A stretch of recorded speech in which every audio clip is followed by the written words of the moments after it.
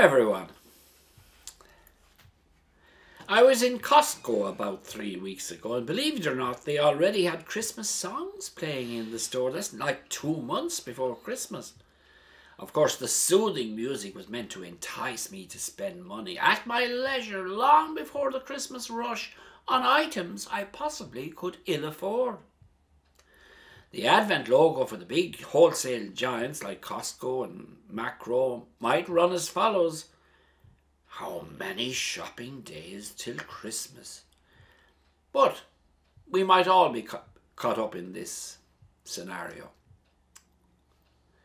The birth of Christ in a poverty-stricken cave at Bethlehem is forgotten for a large swathe of people, and in its place consumerism takes over, which can act like a drug. Christmas can be used as an excuse for indulging myself, and not a lot to do with how I need to change to become a more loving person. Advent is a glorious time to make this reassessment. Without it, the celebration of Christ's birth will be hollow and lack any real depth. So it's not for nothing that one of the most poignant themes of Advent is simply to wake up. Firstly, we need to be awakened from spiritual slumber in order to recognize what the real meaning of Christmas is all about, as distinct from the eat, drink, and make merry substitute foisted upon us by relentless advertisements in the run-up to this great feast. God became man at Christmas because he loves us and wants to save us from sin and selfishness and all that would harm us. He left, as the carol said, he left all his glory behind and taught us by word and example what we must do to share forever in his life. If that message sinks in, then we will have taken on board the true happiness of Christmas. The Christmas noun, or maybe nuance, is joy, not a pleasure trip in midwinter. God became man on the first Christmas 2,000 years ago, or over that.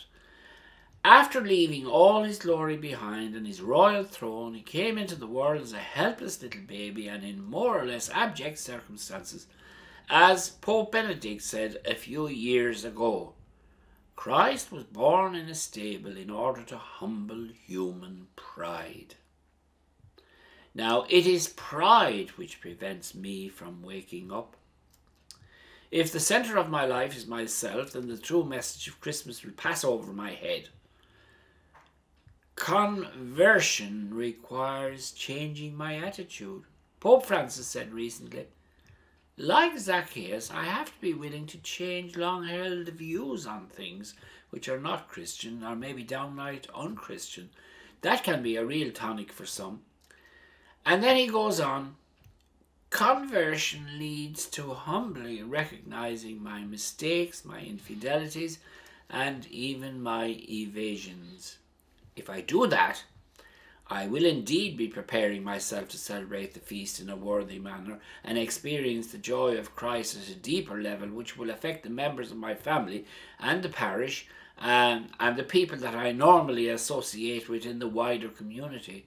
Christ will, in a sense, be reborn in my life if I use Advent to reassess my relationship with Christ and what might be forestalling me from greater union with him. The Holy Father again puts it concisely when he said, let us open the doors of our hearts wide for Christ this Advent. In this way, this sacred season will have borne us fruit. Now, thanks very much for listening, and God bless you all.